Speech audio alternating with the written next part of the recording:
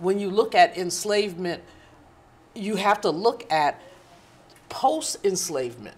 And the black people who might have immigrated from here or there or someplace else, those folks also experience the enslavement consequences of structural racism. So, you know, my maternal grandfather, as an example, is Haitian. My dad's folks are basic black folks. And most of my mom's folks are basic black folks, but my grandfather was Haitian. And what does that mean? Yeah. He experienced discrimination. He worked on the docks in New Orleans, and he experienced discrimination. He experienced structural discrimination, and many others did. My problem with ADOS is that they're violent. They threaten people. They threaten lives. They keep up a lot of mess. They shout people down at meetings. The California Commission for Reparations has released their report, 1,100 pages worth of report. Very comprehensive report, but some of the sisters who were on the commission, one in particular, a friend, was called so vilely out of her name. At one point called a bed witch.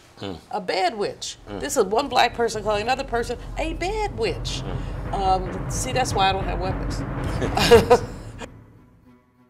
It's evident that he cares. What do you care about? Welcome to the Rock Newman Show. It's the Rock Newman Show.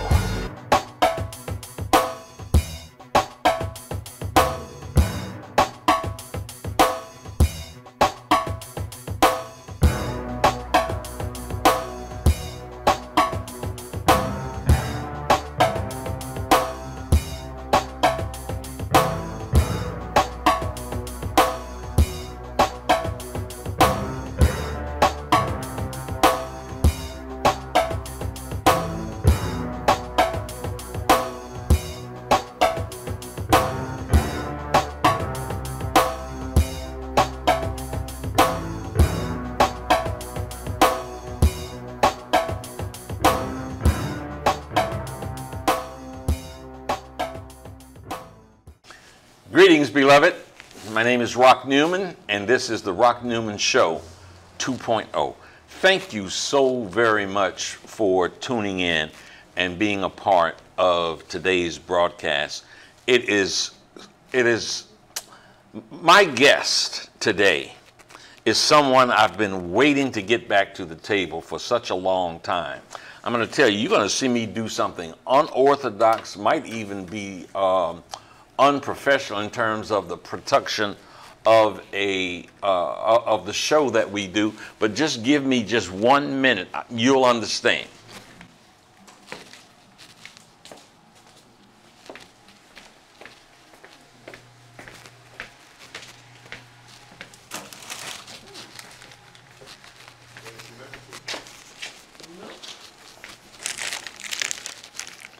Today is the birthday of Dr. Julianne Malveaux.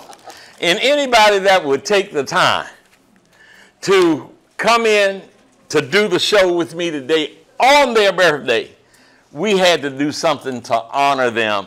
And Dr. Malveaux, you deserve these flowers and many, many more for a lifetime of support, love, and upliftment of our community. Thank you so much for all you do. Happy birthday. I ain't gonna sing because you run me out of here. You run me all the way out. Yes, I would, Rock Newman. Yes, I would. Thank you for joining us today. God bless you. Thank you. And gosh, and my favorite color, roses. And oh my goodness. You know, I knew orange was, you had a proclivity towards orange. And if I understand it right, you're a Delta girl, right?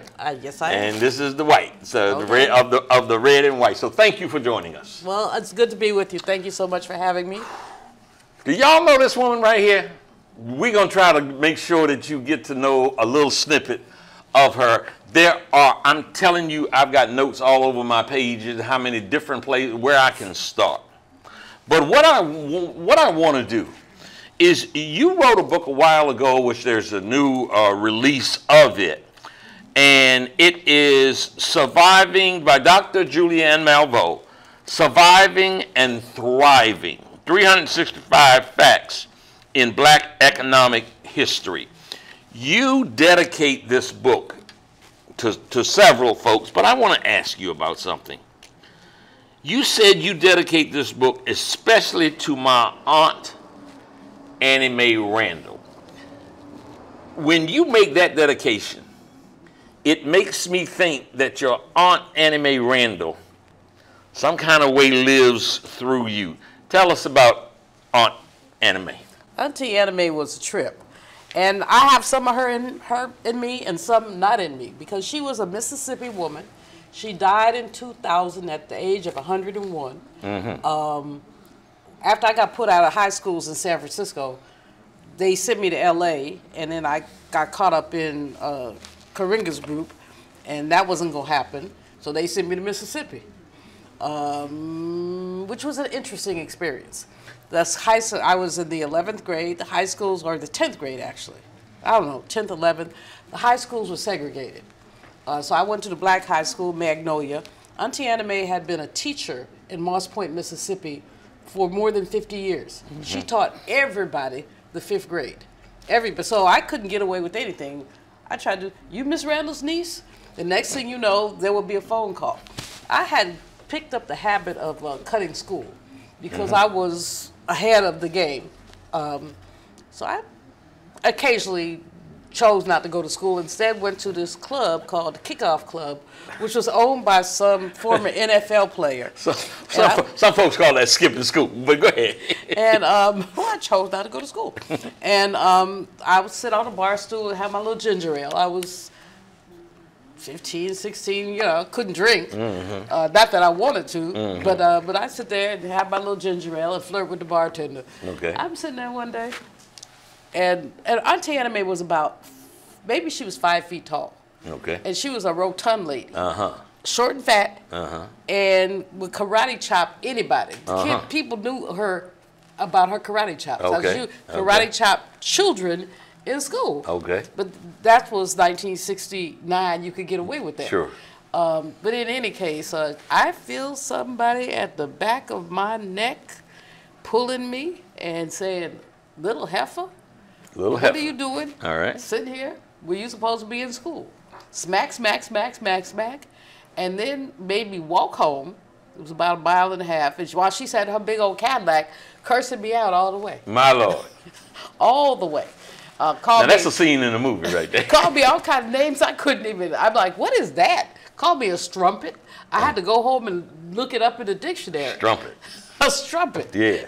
But she was a registrar of voters. She bucked the system on one hand, but on the other hand, she had a long streak of Tom in her too. But that came from being in Mississippi. And what I'm learning through my work, Rock, is the way that basically deference was beat into us. Lynching was about deference. You will obey the rules. You will not color outside the law lines. So I remember going to the bank one day with Auntie, and she told me, "Oh, this is Mr. Dantzler. They used to own us." So I said, "So where are my MF reparations?" And I didn't say MF. Yeah. Next thing you know, smack, you don't disrespect white people like that. I'm like, huh? And all the way home, she told me how good the dancers had been to us and blah, blah, blah, blah, blah, blah, blah, blah. And we finally got home. I said, to you, you ain't nothing but Uncle Tom. Smack. See, those folks, back in the day, they did believe in hands-on discipline. But it didn't do anything to me. Okay, so why did you write this book? It's a love note to my people. It is called, again, Dr. Malveaux, Julianne Malveaux, Surviving and Thriving. 365 Facts in Black Economic History, which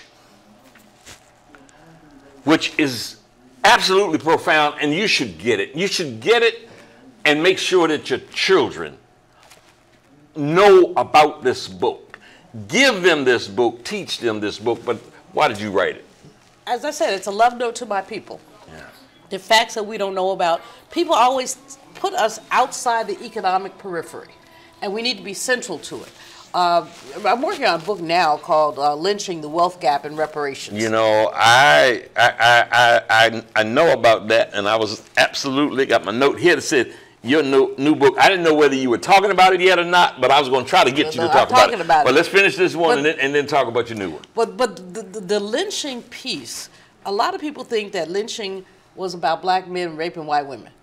But a lot of lynching was economic. And what this book is about, the economic good news, as well as some of the bad news. But also just, we need to center ourselves in the economy. I'm an economist. I'm an accidental economist. I intended to be a lawyer when I was a kid because I like to talk. I like to argue. That's what lawyers do. You know, I like to read. But somehow you had to take a social science at Boston College, and I took economics, and I fell in love with it. But the accident, because economics is the study of who gets what, when, where, and how. Yes. And just as politics is, so the political, but who gets what, when, where, and how. And so what we have here are stories of people who got what, when, where, and how. Of Sadie Alexander, the first black woman to get a PhD in economics, and someone I consider a role model. Dr. Phyllis Ann Wallace, who was a mentor to me, first black woman to get a doctorate from Yale University. There's so many others. I mean, we have so many of our people who basically have worked on our economic survival and thriving. And, you know, some of our millionaires, Bob Johnson, you know, the Bob Johnson story is an amazing story, but it starts with Marion Barry giving him a cable franchise. And Marion Barry actually ought to be in the book because, frankly, he created so much wealth for black people here in the District of Columbia, and he doesn't get credit for that. People want to go to the little salacious headlines and talk about the ugly stuff. Well, as we've been talking about before we were set up, ain't nobody perfect. There is no perfection. But Betty Shabazz used to say is find the good and claim it. And what we have to say with all of our leaders, many of them are flawed, find the good and claim it. And that with Marion Barry, what we must claim, and what Bob Johnson must claim, is the foundation of his billions is Marion Barry. Absolutely. At a time when Marion, I've always maintained that for several years of his leadership here in Washington, D.C. as mayor, he perhaps was as good, if not the greatest mayor ever, for what he did. During that time, you had Maynard Jackson also. The two of them, the two of them were bookends. When you look at the two of them, I mean, Maynard Jackson used to say subcontract or no contract. That was his line, which meant you wanted to do business with the city of Atlanta, you had to find some black people to do some business with you. And Marion was the same way. He didn't quite say it that way, but he was the same way in empowering so many black leaders, so many black people to become wealthy. Also, just the depositing, and industrial bank is in here, the deposits into industrial bank from city agencies was very important. Although, you know, Doyle Mitchell and I were Leadership Washington classmates, and he talked about, interviewed him extensively for something I was writing about banking, and he said the deposits are great, but it's also the investment that's needed. And because the deposits come, deposits go, but the investment means that you basically are investing in a slice of that bank. And what black banks, you know, once upon a time, Rock, we had over 100 black-owned banks. Now we have 23. You know, that's a statistic that causes me to think about doing a radio show 40 years ago, 1980, and I had a gentleman on. I was talking to him. He was holed up, barricaded in a property. I think it was in Arkansas, because he wasn't allowing the authorities to take his land. And so when I hear there were 100 banks and now there are 23, and understand the history of how the land grabs have taken place, that land has just been taken from our community. There's just such a common thread that goes through to something else we were saying before the show. There are few people in here. It is a wonder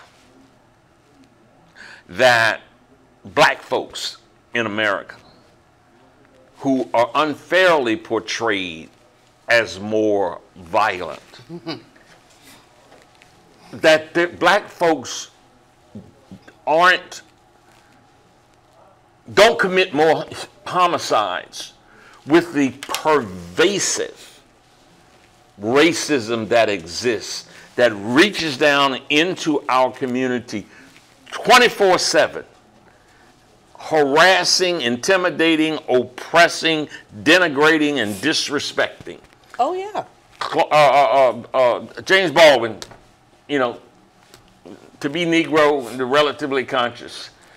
It really, you know, the reason why you had the post-Reconstruction laws, the Jim Crow laws, the black codes, is because white people were afraid that we would do to them what they had done to us. When you look at the details of enslavement, of the things that occurred to our people, of the rapes of our women. You don't get black people to look like you and me without white folks having been doing some stuff they had no business doing. Yeah. But we often forget our men were also raped. Yeah. They would also rape men. Bunch of freaks. And literally, your body you had no agency over your body. Correct. Not only raping women and men, but also often forcing family members to watch. Imagine what that then did to those family relations. If I imagine that, I might be charged with homicide. But no. Well, you know, I mean, that's why I don't keep weapons. You know, I mean, Nina Simone. I don't keep weapons because I might use them, and I have often had plenty of provocation to use them. I live next door to some colonizing people who do not seem to respect the fact that I own my property. Yeah. Now, I haven't had any incidents with them lately because they know better. But we have had incidents where they will simply, their workers on my property come into my yard, never saying, may we or can we, just, you know, and like I said, had I a weapon, there would be some dead people on Corcoran Street. Not to mention the people with their dogs. I mean, why is it difficult for you to understand that your dog is supposed to be on a leash? Right. There's a leash law in D.C. Right. But these people who think their dogs are their friends, that man told me not the other day, about a year ago, but the dog doesn't like the leash. I'm like, so you need to move to like the country or something. Yeah. Because in the District of Columbia, there is a leash law. Yeah. You know, but anyway, I mean, it's interesting, the caucasity of folk, that they simmer in their caucasity, and they believe that they have literally the right to be in charge through a racial hierarchy. But the challenging thing with my Auntie Anime, to get back to her, is that because she was 101 when she died in 2000, she had lived through the 20th century. Sure. And she had lived through, I mean, in the dedication I talk about our property line. In Moss Point, Mississippi, the fence moved one day. Literally, we owned some property, and it led to a bayou, which was fish rich. And we apparently were very generous, so this is all oral history, and let anybody come down there and fish. But a lot of people didn't like the fact that we own their property. So one night, the fence moved. And it took us, my family, not me, but years, decades, to establish that that was our property. And the compromise with the city was that there's a place in Moss Point called Hawkins Lane, because we're Hawkins, so it's called Hawkins Lane. So basically, we gave the property to the city. Now, we didn't choose to give it to them. Yeah. And Auntie would always say we had a couple cousins who went missing. Now, you know, when people went missing, sure, you know, that they might have gone north and whatever, but more than likely, what happened was they were killed or lynched or something. Yeah, yeah. Folks, we try to keep it real here. We are committed to speaking truth to power, and what you just heard in part is someone with a very vivid understanding relationship to the kind of atrocities that have happened in her lifetime and connected to a family. You just hear that they went missing. They went missing. And Julianne, you said something earlier about Aunt Annie Mae, is that she had been really submitted into deference. Although she was a fiery little woman, she had been submitted into deference. And it feels somewhat humiliating and embarrassing to me that I would reveal that my father once argued with me that the black man couldn't be as good as the white man. My father did that. My dad did that. He was born in 1906. But see, they were socialized to that. They got that message 5 and 6 different kind of ways, 5 or 6 different sources, and not 5 or 6. Everything in the structure basically taught them that.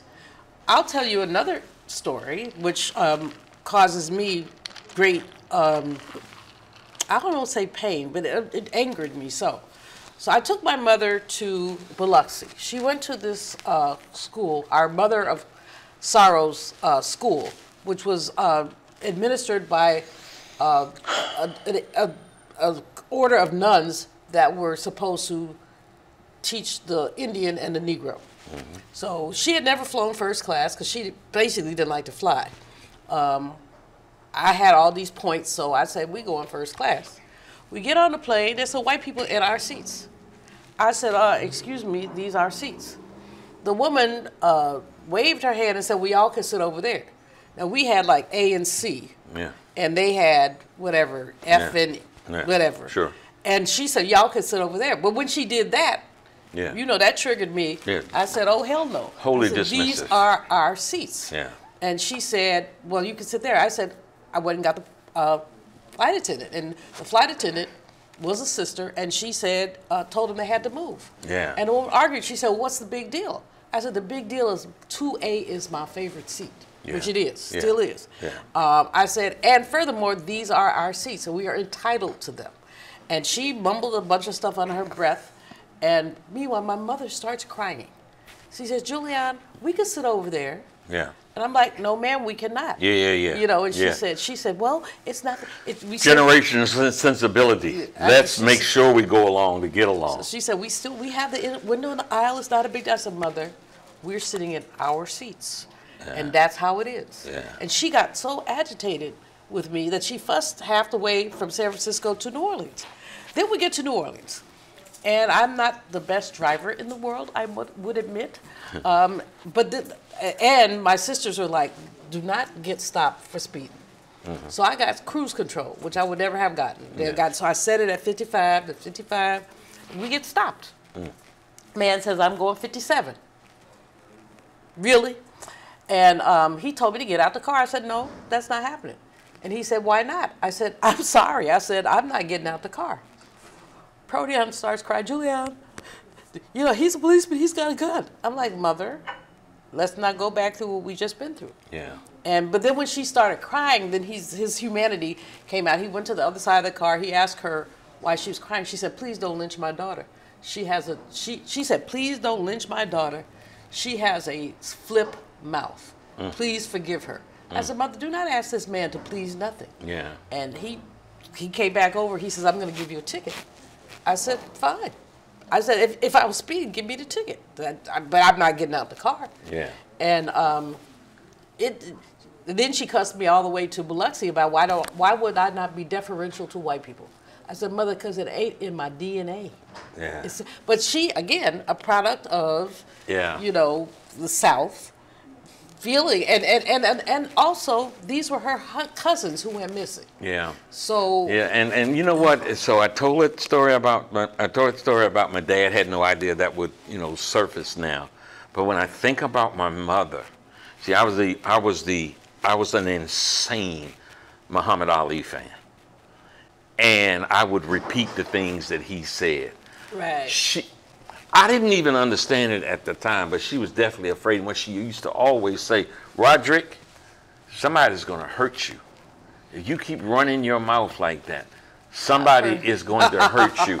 So now I reflect back and I feel the fear and therefore the trauma that she had from the trauma that someone born in 1907 yes, exactly, experienced. Well, exactly. And so the fact that our community maintains its sanity and just doesn't go all out crazy is just a miracle in and of itself. But you know, lynching was a form of social control. Oh yeah. And when we did go crazy, and some of us did, the repercussions to the entire community were horrible. The lynching of Mary Turner, this is a horrible lynching story, but it begins with a white man named Hampton Smith. Mm-hmm. And the way that he maintained his plantation in 1918, 19, I've got the year, he maintained it by basically bailing brothers out of jail. Yeah. And then they would work for him for an indeterminate amount of time. Yeah. Indeterminate. It was said 2 weeks, 3 weeks. That's indeterminate. I'm going to ask you to hold a second. Folks, turn the sound up, because I'm familiar with this story, and I want you to be familiar with this story. Ooh, yeah, it is a story. So Hampton Smith beat this man because he was sick.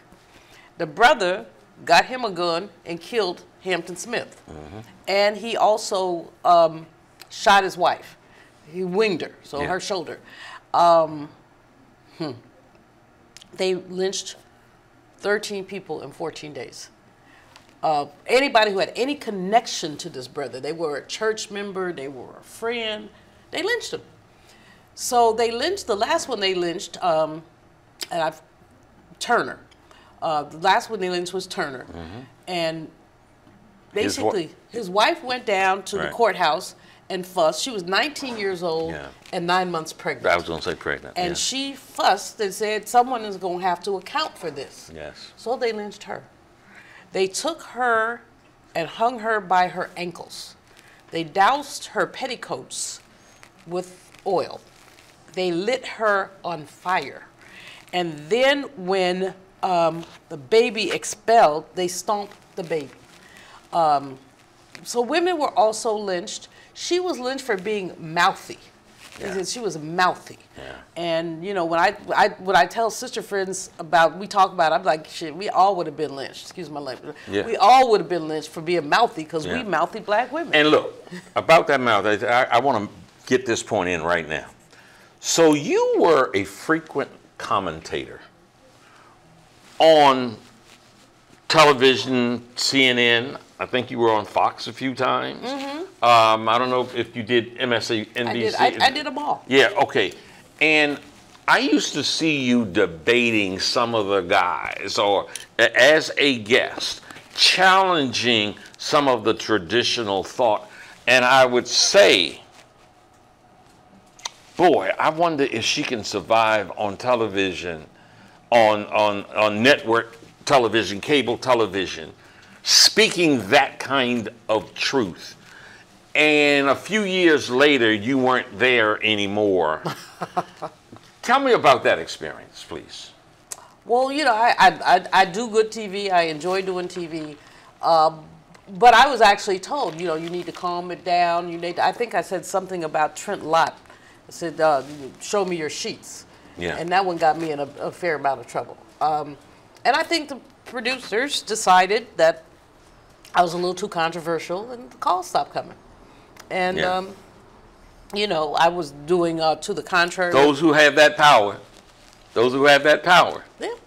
do what they can so that voices like Julianne Malveaux, which is something that our community needs and really is something society needs, if we're ever of the mindset of making America a more perfect union, they shut it down.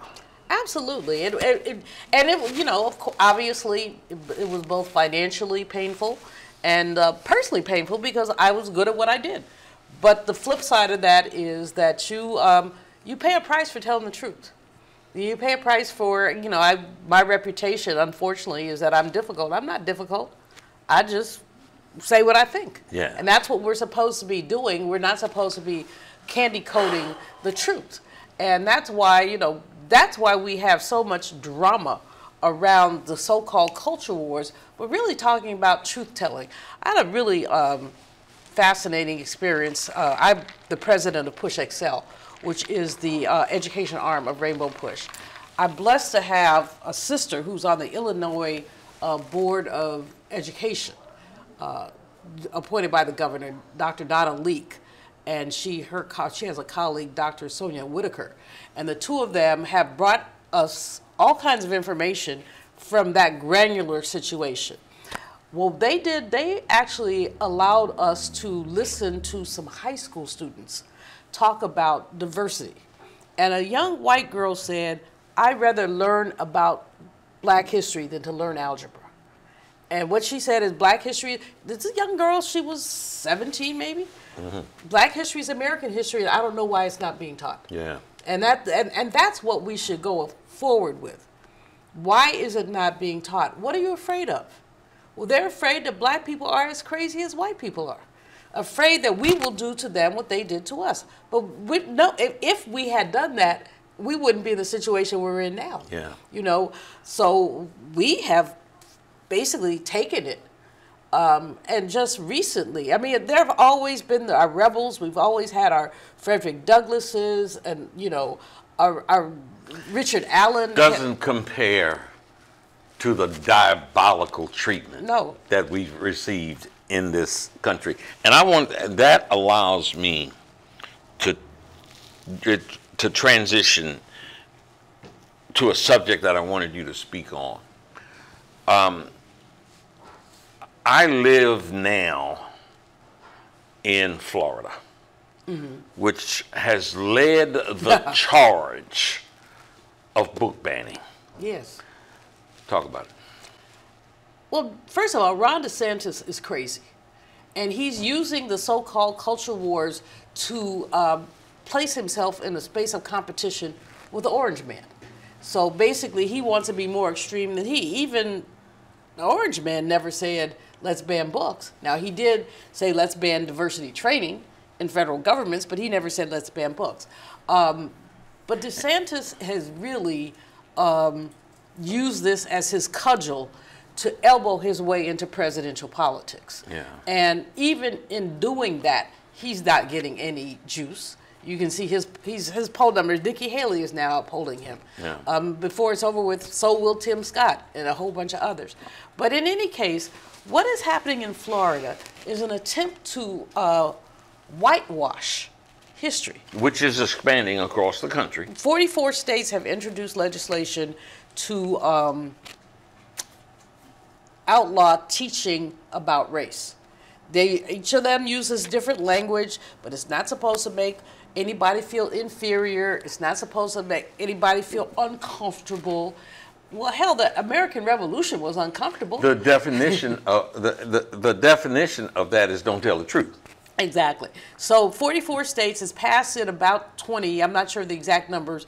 Sarah Huckabee Sanders, Arkansas. First thing she did. Mm-hmm. First thing she did, as if they Arkansas, mm-hmm. Mississippi, Alabama, Louisiana, Arkansas, poorest states in the country. Mm-hmm. First thing she did was outlawed critical race theory. She doesn't even know what critical race theory is. But you're sitting at the bottom of the income distribution, and that's the most important thing you think you can do. You can't try to do something to raise wages or do something to change working conditions. No, you go right there.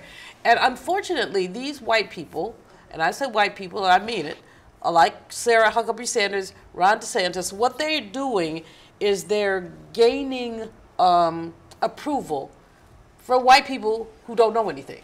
So they say, oh, yeah, we don't want to know about black history, and we don't want to know about this. Critical and so they feel race theory. And critical race theory. They have no idea. It's a legal concept that will not, I mean, if you get it in high school, you might get it in the 12th grade in a social justice class. If you get it in college, it's a legal concept. that Kimberly Crenshaw and Derek Bell and some other legal scholars, basically, and the theory is that, and it's perfectly correct, everything is designed to hold up a racist structure. So it's structural racism, so that it's not a person. You know, you have, like I have ignorant next door neighbors, that they're racist, but they're racist because the structure allows them to be racist. They're not racist because they don't like Julianne Malveaux. They're racist because they live in a structure that supports their racism. So, so we have to be clear, because we don't want individual white people to say, oh, gee, they don't like me because I might be racist. But to say to individual white people, look at the structure that you came up in, and what can you do to dismantle that structure? Because that's what needs to happen, is that white people, conscious white people, and there are many, conscious white people need to be about dismantling structure. And I don't think that many of them are. I think that they benefit, and they will tell you, you know, like with reparations, they'll say, oh, but I never had any slaves. But you benefited from a structure that allowed enslavement. And then post-enslavement, because people want to stop at slavery. Don't stop at slavery. Look at post-Reconstruction, when laws were passed to prevent us from fully participating in society and in the economy. And you benefited from that. So you can mumble if you want to, but you benefited from that. You mentioned the name Tim Scott. Black dude, I ain't gonna say brother, black dude, black guy from South Carolina. He don't want to hear that stuff you talking right now. No, he's Mr. Happy. If I got $1 for every time he said Jesus in his opening speech, Rock, you and I could go to the Four Seasons and had 2 bottles of wine at least, on top of some lobster. I mean, he truly, he's Mr. Happy, and his campaign, his personal story. If I could make it, so can you. If I could make it, there's no racism. That's baloney. Yeah. So we're talking about this. We're talking about race. We're talking about something that is pervasive, always has been, and you know, the older I saw what I thought was a trail towards greater equality happening, that it had some momentum, and I think that's been stopped, and it's turned around. Now, this show happens to be taped on your birthday, and it's the weekend of the Congressional Black Caucus. So all of this that we're talking about, the sort of the hurt, the pain, the suffering, talk to me about what you think the Congressional Black Caucus is doing, what kind of impact, positive impact they're having, and what more should be done. Well, there's plenty more that should be done. But the Congressional Black Caucus is the annual legislative weekend where each member of Congress has the ability to put on a workshop of what they're working on. Maxine Waters has one today on youth empowerment, as an example. And she's always been really focused on younger people. I'll participate in something later today. Sheila Jackson Lee does a reparations workshop. And, you know, I'm a member of NARC, the National African American Reparations Commission. But there are many, many other workshops going on. And they're learning opportunities. And people always at conference say, okay, so after we went to this conference, what happens next? And people always say that what happens next is up to you. You know, the conference does not give you, people say we need a black agenda. Well, we have a black agenda. We need to close the wealth gap. We need to close the unemployment rate gap. We need to close the education gap. We have an agenda. So I hear a lot of negative talk about Congressional Black Caucus, and I really just am repelled by that talk. Now, a lot of people say it's nothing but a party, and I will confess, did I go to 4 parties last night? I believe I did. But they were not really parties. They were networking opportunities. I saw people I hadn't seen in a while. But I think the workshops are as important as the networking opportunities, which sometimes are parties and sometimes aren't. So I think that we've got a good cadre. I think we now have 55 members of the Congressional Black Caucus. We have people from unlikely places like the chair, Stephen Horsford, who's from Nevada. Las Vegas, yeah. So we got people who, you know, usually we expect our members of Congress are coming from predominantly black areas, but we have them coming from all over. We've got some notables who've been there forever, like Jim Clyburn, 80-something, and there's a discussion going on about how long should people stay in. But my answer is as long as they're effective. And when they're not effective, then move on. And I think Mitt Romney, not to give that Republican props, but he's a decent Republican, and he said he's not running for re-election. Time for a younger generation to come in. So I appreciated that. I think a lot of people appreciated that because it sets a tone for others. But I find the Congressional Black Caucus Annual Legislative Conference, and let's call it Annual Legislative Conference, I find it to be stimulating and important, and I try to attend whenever I can. Okay, okay. Now, I know unquestionably it shows up in the comments and in many other ways. My viewership is heavily what we would call conscious. The conscious. They're woke. Conscious community. Kind of, and I think the folks that I'm talking about are really beyond woke. They want to see a radical transformation of the society that we live in, and this is the point I'm getting ready to make. I want you to talk about is too many, I think, are in. There ain't no need for me to vote. Oh, please. Boat. They are too many, I think, are in that boat. And to them, you say what? If you don't play, you can't win. I mean, I understand that a lot of people are very frustrated about the political system, but staying home simply empowers the oppressor. If you choose not to vote, you're saying you don't care what happens to you. You don't care whether your street sign gets changed. I mean, a lot of women got propelled into politics behind educational politics. And a lot of them got involved when they wanted a street sign because cars were zipping by and kids were endangered. And they started there and they went on. If you don't care about the terms and conditions of your existence, then don't vote. And then don't complain later. Because that's the other thing. And then now, nothing is perfect, and the system is not perfect. And I'd be the first to say the system is extraordinarily flawed. However, with those flaws, we've had victories. Barack Obama became president because we voted. Now, what we got out of it is another story, but he did become. You wrote a book on that, right? I did. Yeah. Are we better off? Race, Obama, and public policy. And I conclude that we weren't better off, but symbolically in some ways we were. And what Maxine Waters told me one time was really interesting regarding the Congressional Black Caucus, but other organizations. She said, people talk about what we don't do. They never know what we prevented from happening. All these legislative conversations are happening behind closed doors. And so you never know what they took out of a piece of legislation. You know, what they decided, you can't put that in there because it's racist. So, you know, the fact that we have a Congressional Black Caucus is important. And the fact that they are effective is important. Now, some of them, you know, there's the cadre of them that tend to be more centrist than progressive. But they're still people who care.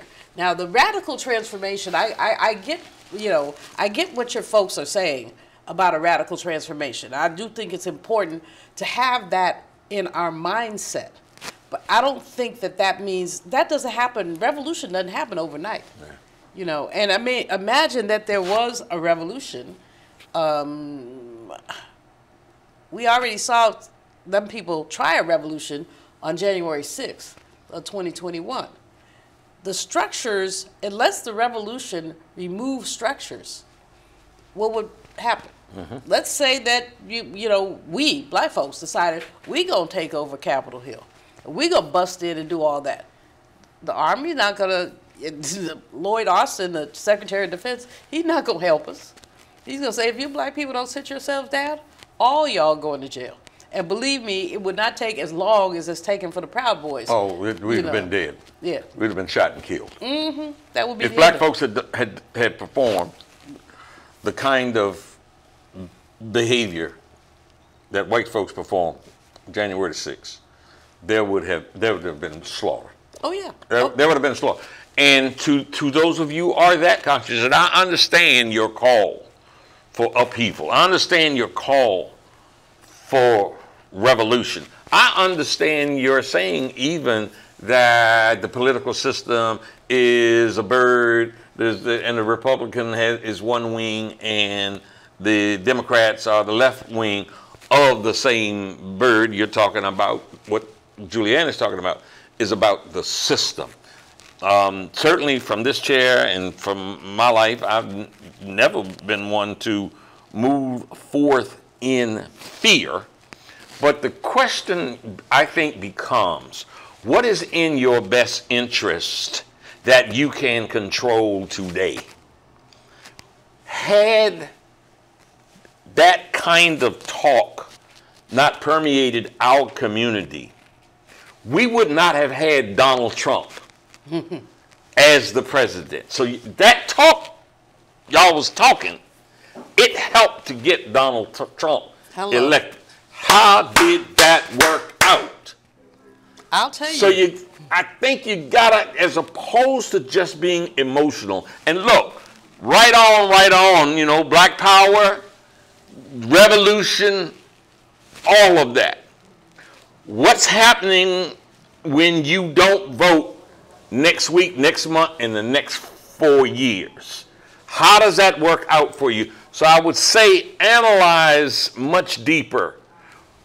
Go below or above your emotion, and make a decision.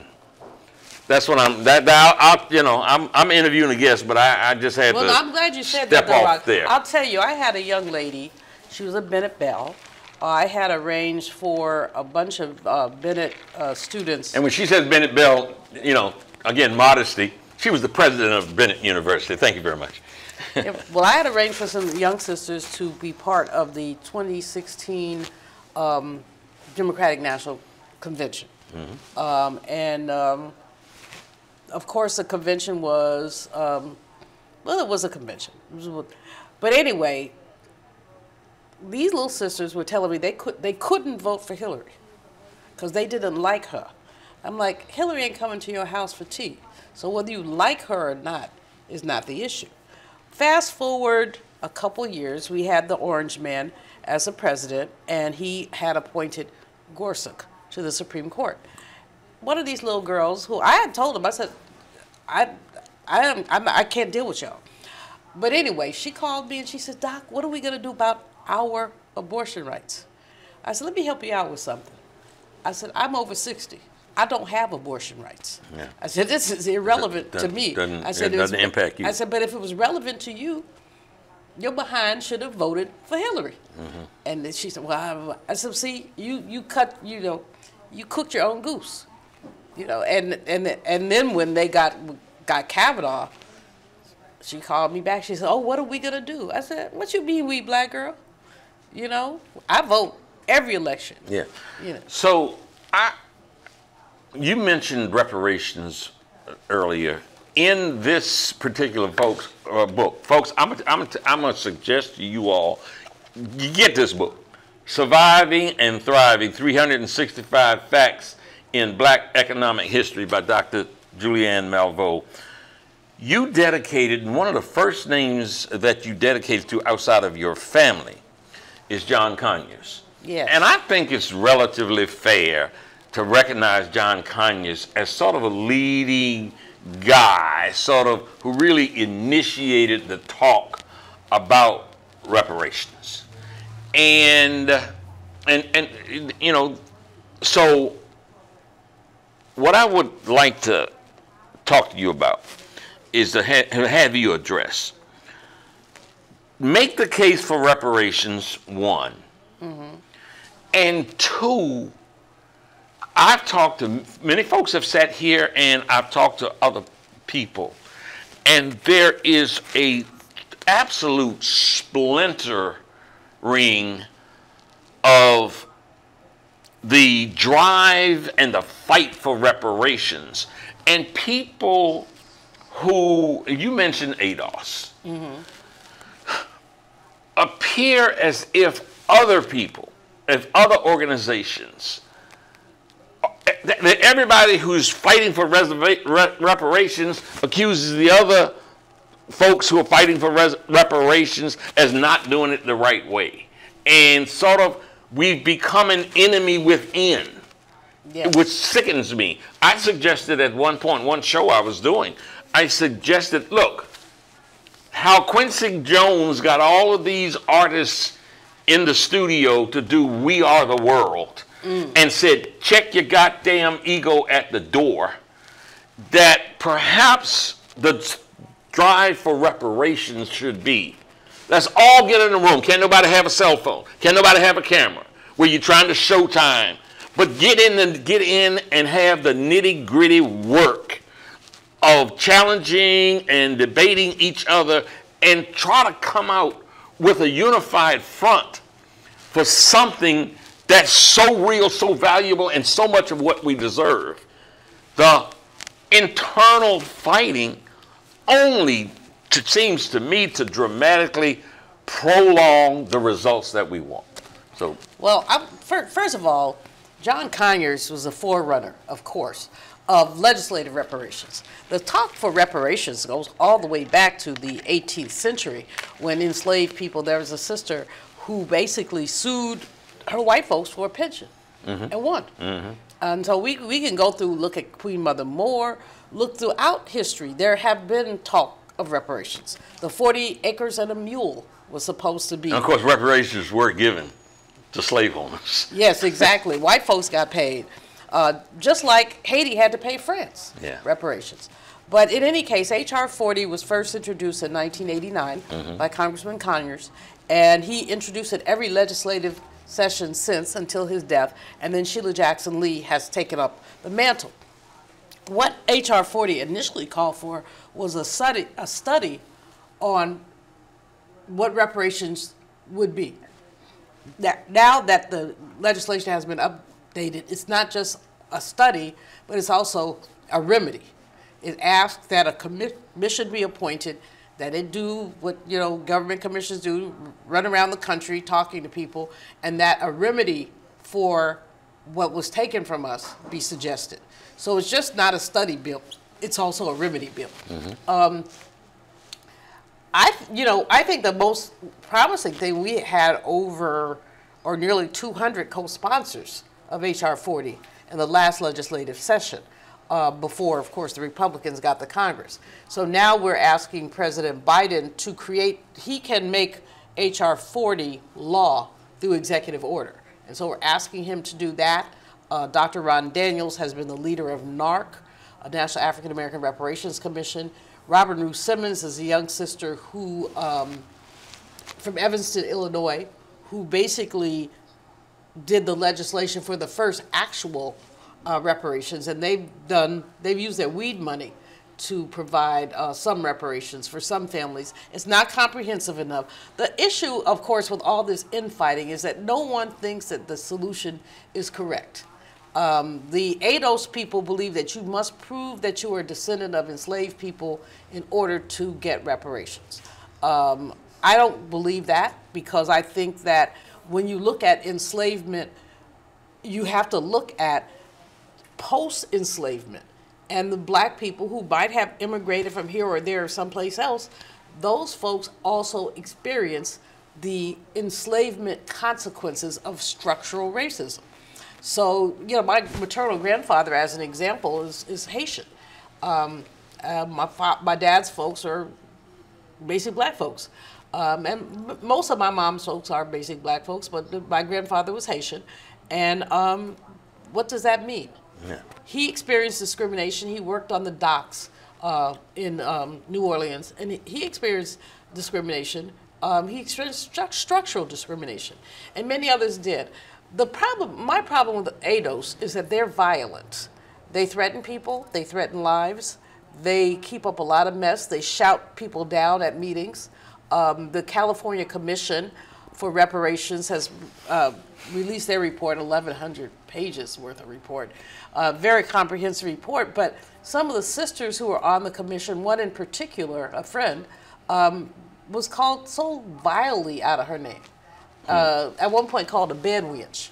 A bed witch. This is one black person calling another person a bed witch. See, that's why I don't have weapons. But it would be good if people could come together, but there has to be some agreement on civility. Yeah. And ADOS does not agree on civility. You've got a new book coming out. Yeah. Well, I'm working on a new book. You're working on it. Tell us, can we get a glimpse here on the Rock Newman Show 2.0? Sure. The working title is Lynching, the Wealth Gap, and Reparations. My assertion is that... Let me repeat that. Lynching, the wealth gap, and reparations. Woo. Yeah, so my contention is that black people's ability to accumulate basically was stifled by lynching laws, all the deference we've talked about that's been built into our people. So that's how we end up with a wealth gap.